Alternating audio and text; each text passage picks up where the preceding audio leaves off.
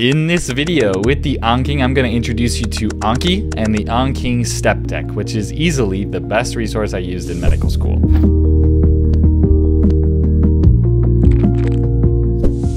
Now, the goals I want to get through in this video is I want to help you to understand why Anki is so good, and then how you can use it in medical school and where that's going to fit in between lectures and boards and everything that you're doing. I want to help you get off to a really good start so you can use it well and not just use it and be all confused with everything. I want to introduce you to AnkiHub and the AnKing Step Deck. The Step Deck is the pre-made deck that's incredible, and AnkiHub is what allows it to be constantly updatable and always have the best resources for you.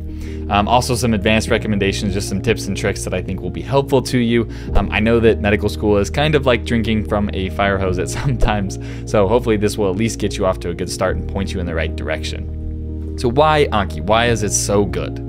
Well, firstly, it is active recall, which, active recall is definitely going to be better than passive recall. It's better to do flashcards than to read a textbook.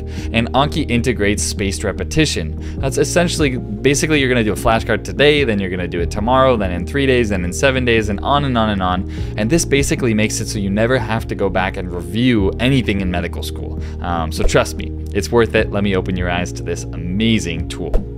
Now, the pros of this is you get active recall and spaced repetition, like I mentioned.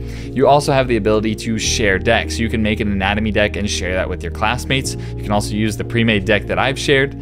There's tons of other cool tools. Now, the add-ons in Anki is kind of like a Google Chrome extension on Google, and anybody can do that because this is open source. You can access the code, you can make your own add-ons. There's a lot of really cool tools out there because of this, and I think that's one of the reasons that Anki continues to be one of the most popular resources.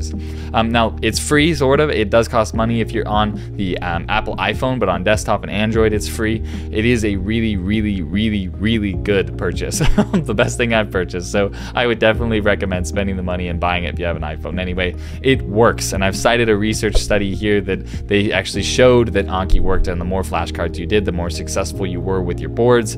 There's plenty of other research out there that shows very similar things. You're going to have a better step 1 score. Now, I know it's pass-fail, but everything on step 1 is basically going to carry over to step 2. I think step 2 was 70%, maybe more, of step 1 content, but you have a lot more time to study your first 2 years, and I still remember the flashcards I did the first 2 years. It's amazing. You'll do better on your rotations, and ultimately you'll be a better doctor. I found that people perform a lot better on their rotations. They remember things. They're able to answer the PIMP questions a lot better. I have some videos that I'll link in the description here of how I scored really well on step 1 and step 2, and basically I used Anki to do that, and I share everything in these 2 videos here. I also have a playlist here on YouTube that goes over everything I did for each rotation and how I honored all those rotations. Now, Anki does have a lot of pros, but it also has a lot of cons. Not a lot of cons, but it does have some pertinent ones that I want you to be aware of. One is that it's not super user-friendly. That's why I made this video. That's why I actually started the whole YouTube channel, is to show you what you can do and make sure that you're using it well. It does require that you're doing daily studying, sort of. There's some add-ons that allow you to do less on the weekends and such, but essentially the way the spaced repetition algorithm works, you have to be doing flashcards every single day. So that it is a commitment, but I promise it's worth it. Now, the other thing is that if you're not using it right, you don't learn how to use it well, it can certainly harm you. It's a tool, and a tool that could be used really well can help you, and a tool that's inappropriately used can harm you, and it's kind of like giving a bulldozer to a 5-year-old. So be careful with this. I want to make sure you understand how to use Anki well so that it benefits you. Now, where does it fit into your studying? Well, firstly, you're going to have to kind of figure out where does this fit in when I'm doing lectures and all of that. But I want to help you understand where does this fit in, like when you're starting to learn material.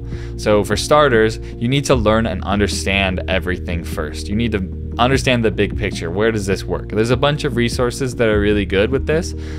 For physiology, these are some really good ones. For pathology, I loved Pathoma. These other resources are very good too. I used Sketchy for micro and pharm. I also used a little bit of Physio and Pixorize because they were just starting at the time, but they're fantastic resources as well. You can also use lectures if you really want to. I never went to lecture personally, I'll just leave it at that. Anyway, but I mean, you're going to use a lot of different resources. The point is you need to learn and understand and comprehend this stuff first, and then you move to the next step, which is memorizing and retaining this stuff. That's where Anki fits in really, really well. Now Anki will help a little bit with the first step of learning, especially when you kind of have to learn immunology, where you're learning what IL-2 does versus IL-10 and all these signals in the immunology pathways or biochemistry. But mostly Anki is going to help with memorizing and retaining things. The next step after you've memorized and retained things is to apply it. Now for your boards and clinical stuff, that's going to be practice questions. That's how you're going to apply this stuff. Teaching others can really help. You know, I would draw things out on a whiteboard and we would try and make sure I got the big picture and just kind of test ourselves. That's really helpful. And then ultimately clinical practice. You put this into practice, you use it on a patient, you're never going to forget it. And that's really why we're doing all of this in the first place. So those are the first steps. Remember, you need to learn and understand, then memorize, then apply the material. So how do you start using Anki? That's a good question. I made this YouTube channel to help you. So there's tons of awesome information here, and I'll tell you a little more about that in a second. There's also Reddits. The Anki and medical school Anki subreddits are fantastic. You can post on there and ask questions, and people are generally happy to help. The best resource we put together is our Anki Mastery course. This will take you from not knowing anything about Anki to really being an expert and being able to use it really well. It's organized really well. It's a lot better than the YouTube channel. It kind of leads you one step into the other. And so that's what I would recommend. I'll link that here in the description. If you're starting with the YouTube channel, go to the playlist tab here, because I've organized everything into playlists, and these are a couple playlists that I would recommend. Of course, I would appreciate if you subscribe to the channel and support us. Now, the best video I think that everybody needs to watch on this channel is this video about the settings. I'll link it in the description again so that you can go and watch it. But this is, like I said, Anki is a tool, and this is the main part of Anki, the spaced repetition algorithm. You need to be able to use this really well. So briefly, I'm going to explain this. You do need to watch the video to understand all of it. But when you're doing a flashcard on Anki, you're going to be presented with 4 options of what you want to do. Now, this is what happens when you push the options. I realize this is kind of complicated. I'm going to try and simplify it for you. Basically, it's going to take the current interval, whatever, like the last time you saw the flashcard. If you saw it 21 days ago, that's the current interval. If you saw it 2 years ago, that's the current interval. And the next interval is going to be based off these calculations. A really important part of this is the ease. Now you'll notice that the ease factors into these equations. So if you hit good, which is probably what you'll hit a lot of the time, it is going to be basically whatever the current interval is times the ease. If you hit again and hard on a card sometimes, meaning it was difficult for you or you didn't remember it at all, that's going to decrease the ease and make it so that you see that card more frequently for the rest of ever, unless you increase the ease by hitting easy on it at some point. Now, the other thing to know is that all of these are multiplied by the interval modifier, which at default is 100%. It's not going to do anything. But I found that the more and more I use Anki and understand it, I do tweak this interval modifier. If there's a topic that I feel like is really difficult to me, I will decrease that to maybe 90%. Or, for example, I'm already fairly fluent in Mandarin Chinese because I served a mission for the Church of Jesus Christ of Latter-day Saints in Taiwan and lived there for 2 years. And so when I'm studying Chinese, I will often increase this interval modifier to 120 or 130% because those I typically remember a little bit better than some of this medical content. Another place to start that I would recommend everybody do is our free mini course. It's totally free, there's no strings attached, and it goes over essentially how to make really high quality flashcards so that you can make your own flashcards. This is pertinent for everybody. This is what the course looks like. I've organized it as simply as I can. It looks like there's actually a lot here, but each section is quite short and you can probably get through this in maybe 15 minutes, but there's a lot of really, really important skills in here, and I've seen people that were making terrible flashcards, they did this course and they were able to start making really good flashcards quickly, and that will help you be more efficient but also learn better. So the Anki Mastery course that I mentioned earlier, this is what is included in it. We basically take you from beginning to expert. We teach you about add-ons, we teach you about the settings, we install all the add-ons for you. We have a Butler add-on that will install 50 other add-ons. It will automatically configure our recommended settings for beginners. It does all of that automatically so you don't have to spend time getting set up. It goes over everything very smoothly. So I'll link this in the description. We do have sales from time to time if you're on our email list. That's a really good resource we put together. Another place to start is with add-ons. Now, I'm not going to go over everything because there's hundreds of add-ons out there. I think I have maybe 60 at least in my personal collection, but this is why you want them. There's an add-on that helps you add symbols. For the medical world, alpha and beta and delta and things like that do get used frequently. It's nice to be able to add symbols. Using a controller. This is really cool, and I'm going to mention this later, but like I have this little tiny controller, and I just strap it on my wrist, and I run on the treadmill in the mornings, and I do my flashcards while I'm running. But it's just really easy, even if you're just sitting down. It's nice to have this little controller. You can connect to your iPad, you can connect to your phone, you can connect to your computer. There's an add-on that lets you choose what the controller buttons do. There's an add-on that lets you add hyperlinks. And then image occlusions. This is really cool, and this is kind of a small image in the presentation to show you what this does, but essentially you draw boxes over things that you want to occlude, and then the flashcards will prompt you and say, hey, what's supposed to be under this box? It's really, really useful for anatomy. Sometimes if you want to throw cards together really quickly from PowerPoint slides, it's really useful. Anyway, so you're going to eat, sleep, and breathe Anki. These add-ons are going to be your best friend. I spent a lot of time just toying with them and trying to find new ones that I thought were fun.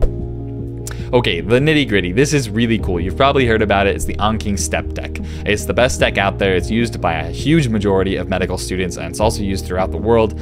Basically, the history of this is that Bros and Cephalon made a deck, and then Anki released an even better deck, and then everybody started creating offshoots of this deck. And there was no way to update decks 4 or 5 years ago when I started this, and then I helped create a software that allows you to update flashcards. Now, it wasn't the most user-friendly software. We eventually developed AnkiHub, which is far more user-friendly and allows for things to update at a crazy fast pace compared to what we were doing previously.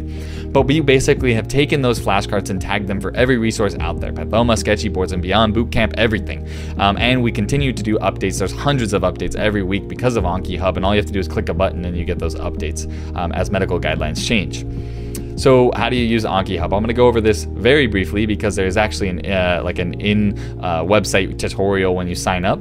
But basically, you create an AnkiHub account. You're going to subscribe to the deck. You do have to pay for AnkiHub first and get a membership. And then you're going to set up your protected fields and tags. So the reason you have this is so that you can add your own personal notes to those flashcards. Maybe it's lecture notes, maybe it's just to help you remember things. And you can add your notes to those flashcards without affecting the main field of the flashcard, which might update, because if it updates, then it would erase your notes. So you have these fields that you can use for your own personal things. Then you install the AnkiHub add-on on Anki, and you click this button to sync, and it automatically pulls in everything, and your stuff will be protected. You can also create your own decks on flashcard. You can create, or on AnkiHub. You can create private decks on AnkiHub. You can also do optional tag groups, so your school can share tags amongst each other, and you can tag the AnKing Step Deck by your school's lectures and collaborate on that. It's really cool. Now, how do you use it? This is a question I get asked very frequently. The first 3 to 6 months of medical school is going to be different.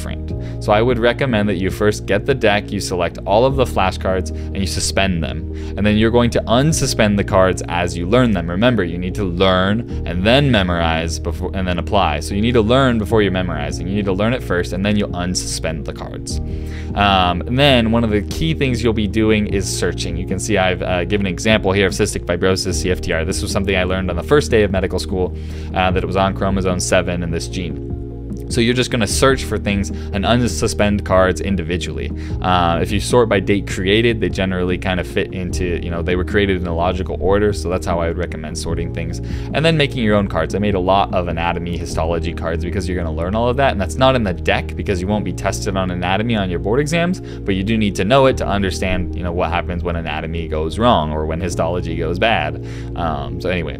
Now, when you start getting into step 1 preparation, which generally is going to be like you're in blocks, you're learning about cardiology and things like that, then I would check the resource tags in the step 1 deck. So here's the Pathoma tag. You would go and watch the Pathoma video. If I watched the one on anemia, then I would come here and click the anemia tag and unsuspend all of those cards, and ideally study all of those flashcards the same day that I watched the video.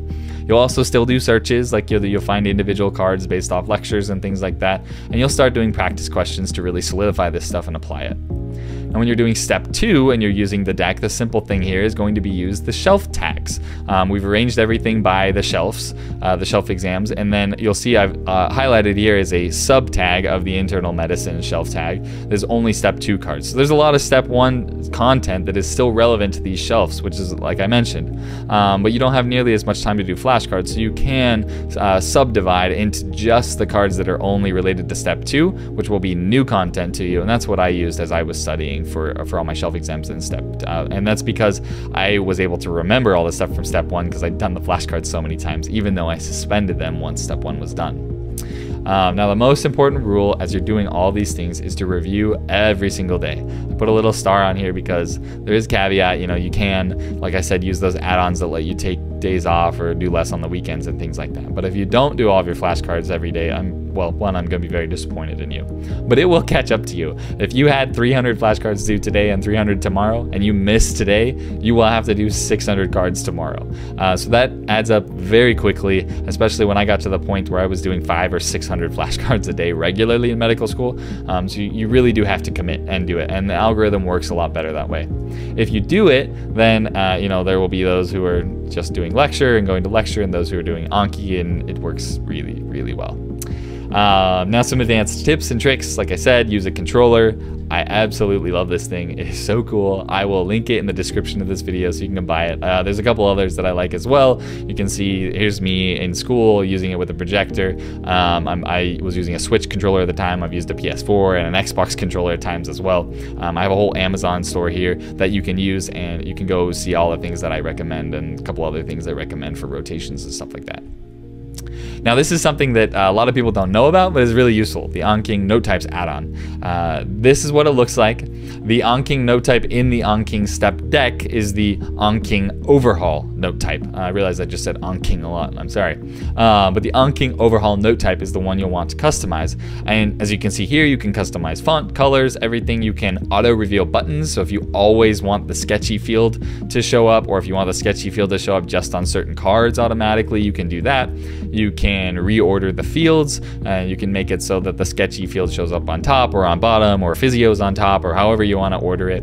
You can use text-to-speech so that your cards will read out loud to you while you're driving, whatever you want to do. If you are driving, be very careful.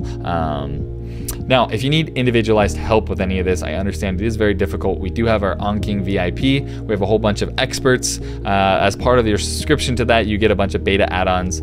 There's one that lets you do less flashcards on the weekend, like I've been mentioning. There's one that allows you to find cards that are related to your world practice questions. And we're constantly just making new add-ons that we think would be helpful and useful. So you do get access to those through the VIP subscription. You get early release YouTube videos. And if you on the higher tiers, you get email support. You can email us unlimited questions and we will help you out.